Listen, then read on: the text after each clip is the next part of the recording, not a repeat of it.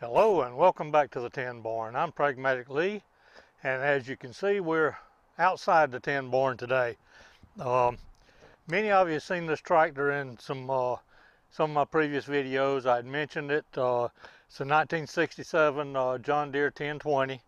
My daddy bought it when when the tractor was about 10 years old when he got it. But it had been setting up for a little over 10 years, almost 10 and a half years. I had been using it, but the fuel tank developed a big leak in it. So I parked it, took the fuel tank off, tried to get it fixed, thought I did have it fixed. But before I could put it back on, I developed some heart issues and had to have some heart surgery. And for first one thing led to another. And I never got back to the tractor until back this summer. I got it up here to the house and started working on it. I wound up having to buy a new fuel tank for it. The other one was just beyond use. Put a new fuel line on it. I had the carburetor rebuilt. I did a full tune-up, points, plugs, condenser, rotary button, distributor cap, plug wires, and she does pretty good now.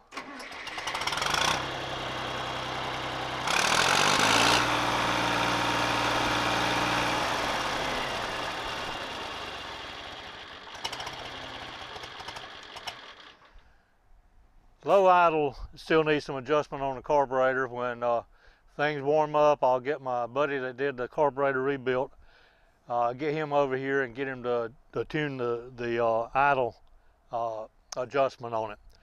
But what today's video is going to be about, I've just recently picked up another implement for it, the 3-point hitch.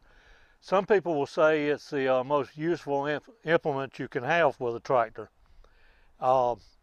Having grown up on a farm, I take exception to that because you can't plow a field with it, you can't plant with it, and you can't cultivate with it.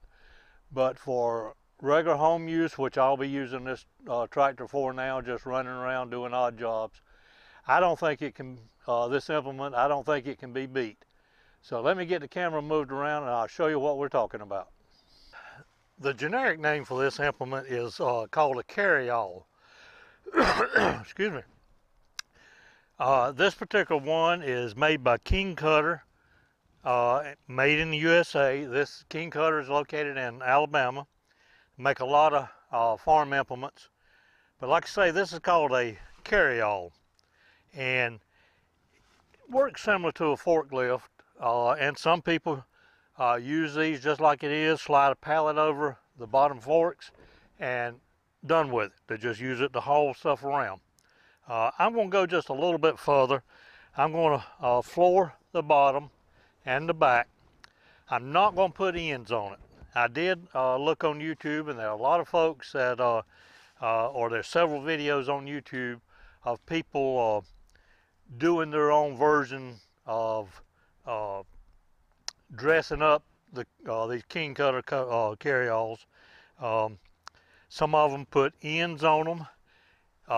In particular for hauling firewood.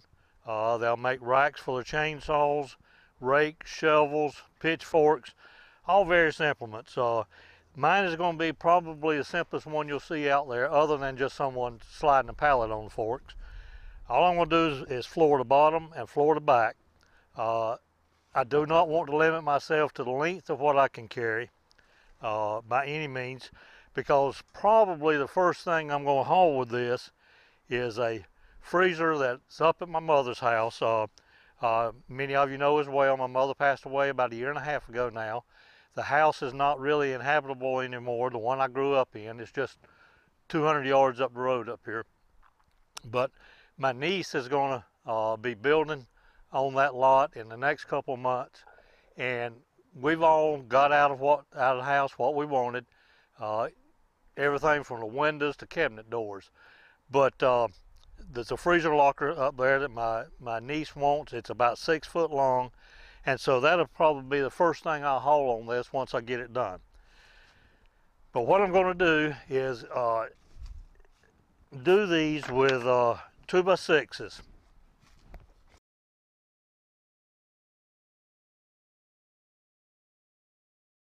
uh, one at the bottom here, and I'm going to space it out.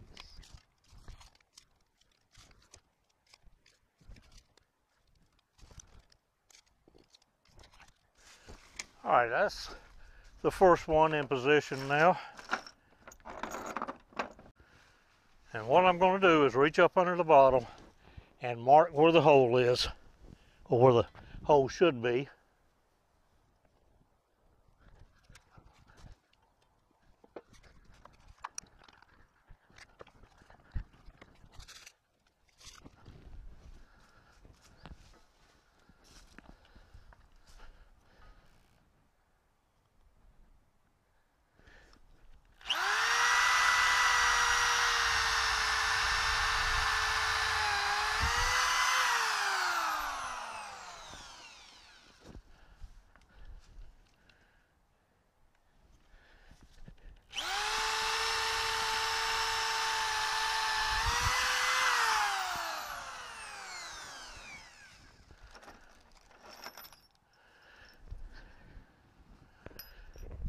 I'm going to be installing this with 1/2-inch carriage bolts.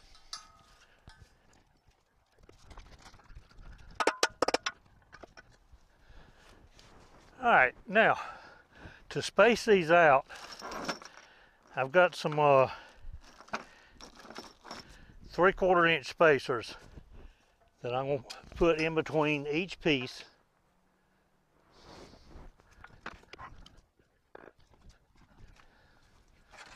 And I'll use a straight edge to try to keep these in line.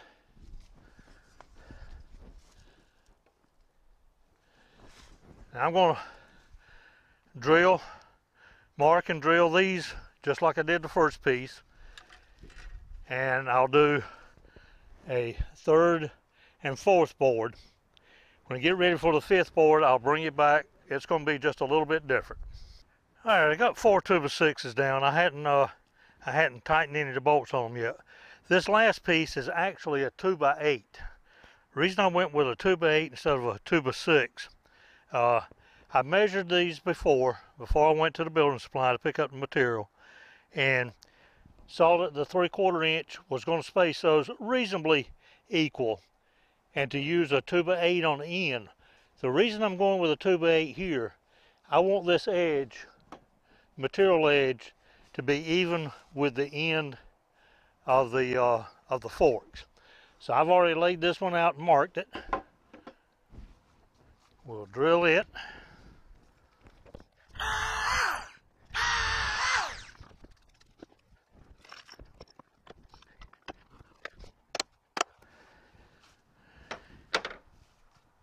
All right, before I start on the back, I want to say a little something about leaving this space in between.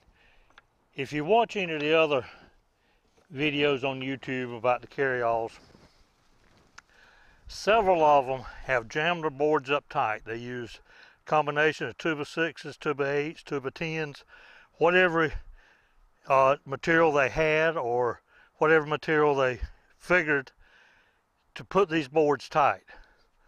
But this implement is going to be left sitting outside.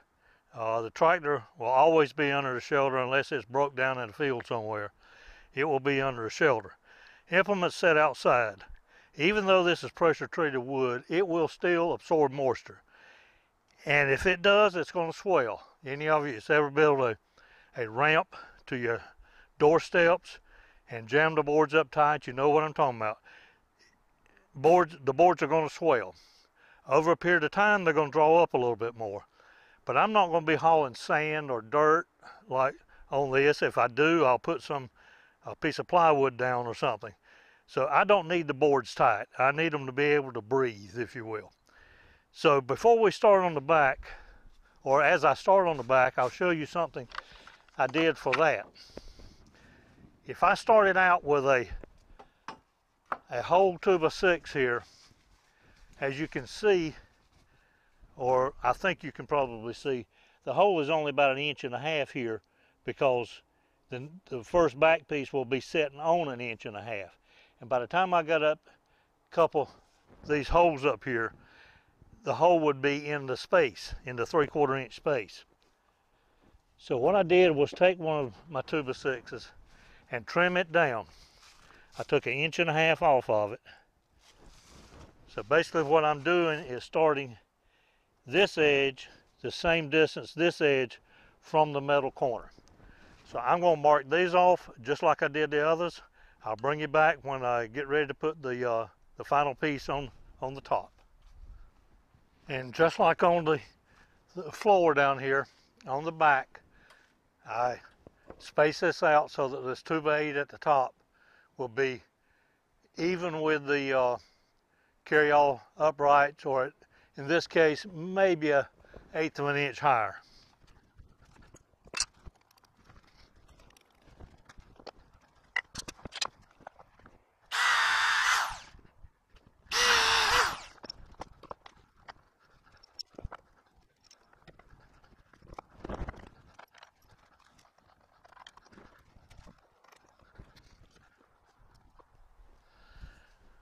All right, I think everything's lined up on the back now. I think it's time we tighten some bolts.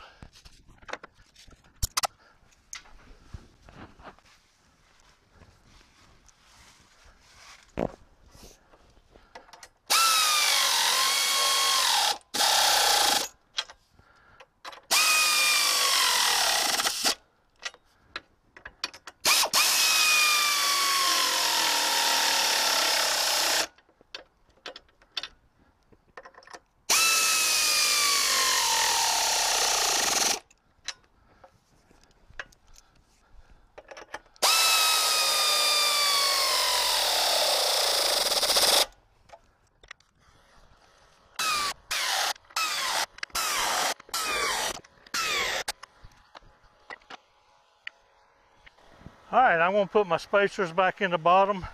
Be sure each one of these I left a little slack in the hole size. They're 1/2 inch bolts, but I drilled them out 5/8 just so I could move it a little bit if necessary. But I'll put my spacers back in and we'll tighten up these bottom bolts. Check my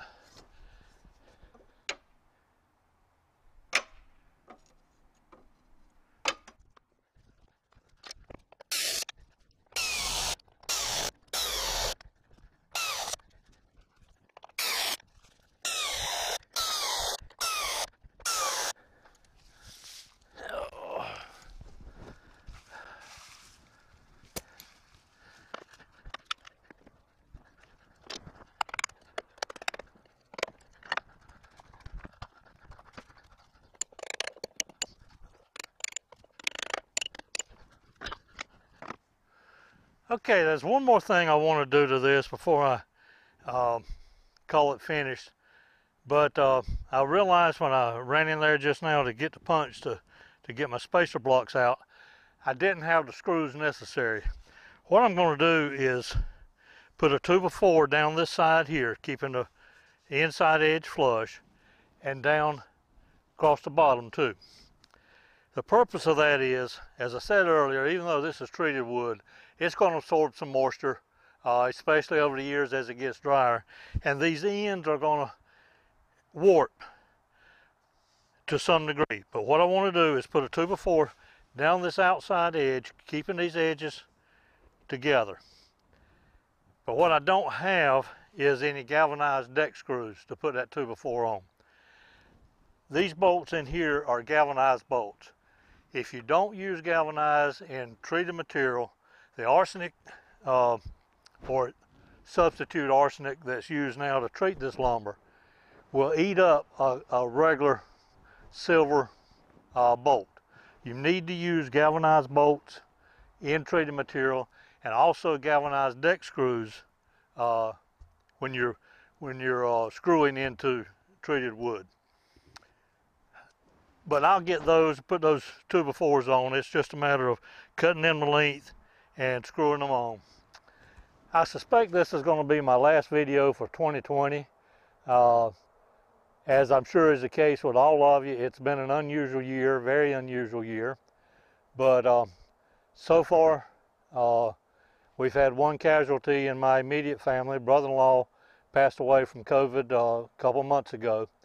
Other than that, my wife and I and children and grandchildren have all managed to avoid it so far.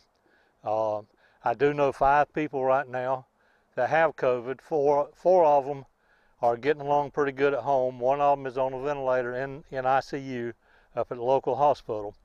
But last I heard, he was getting a little better. But I encourage you to be safe. Hopefully next year is going to be better for all of us in many aspects. There's been many good parts about 2020, but there's been some tragedies as well. And I hope you enjoyed this little unusual video for 10 morning time on the carry-on.